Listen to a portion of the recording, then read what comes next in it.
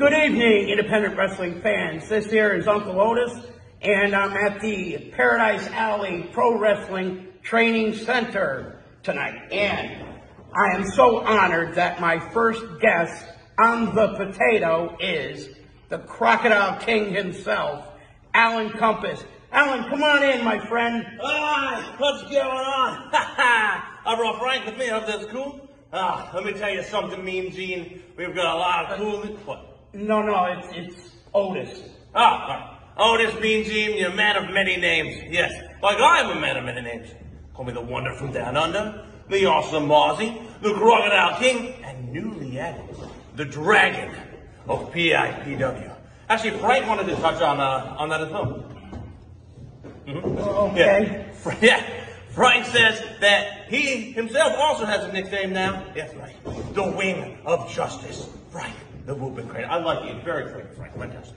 All right, let's get down to business. What are we talking about today? Well, I know that you've got a lot going on. You've got like several matches coming up, and you're going to be going to Canada pretty soon, I hear. Yes, sir. Very cool. Very cool. Canada is about to get a whole lot more Australian. Yes. The most recent upcoming thing I'm going to have is OWF, where I will be hosting my first ever live edition of the Crocodile Corner. Oh, you folks, you got to be ready for that one for sure. And I'll be there, so I'm excited about that. Fantastic. I'm very happy.